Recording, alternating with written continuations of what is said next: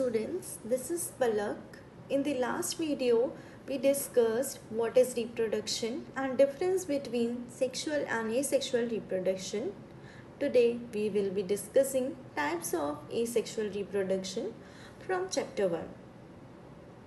Now, this diagram depicts vegetative propagules in angiosperms. These vegetative propagules have ability to develop into a whole new plant. For example, eyebuds of potato, rhizomes or adventitious roots of ginger, bulbils of agave, leaf buds of bryophyllum, knobset of water hyacinth. Moving further, asexual reproduction is divided into following categories: binary fission, multiple fission. Earlier we have seen binary fission takes place in amoeba. Multiple fission takes place in plasmodium.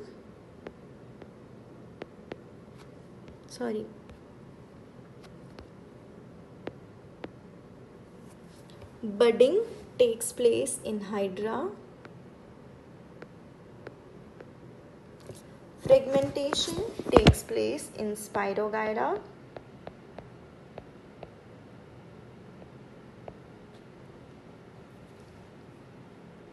Sporulation and vegetative propagation.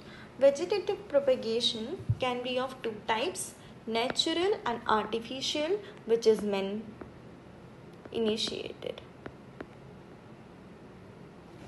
Now, natural consists of root, stem and leaves, which examples we have seen.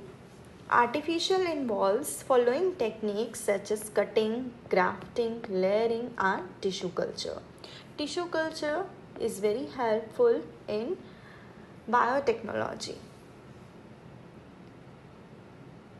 Moving further, types of vegetative propagation in plants.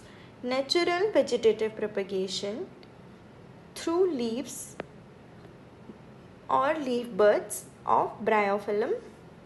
Second one is through stem. Examples are potato, onion and lemon. Third one is through roots, and examples are guava, sweet potato, etc. Now, artificial vegetative propagation such as stem cutting in rows, which is a very common example we see in our daily lives. Micropropagation of orchids and dahlia. Layering conducted in rose and jasmine. Grafting taking place in lemon, orange and mango. These are the techniques which farmers use to get a better productivity. Thank you.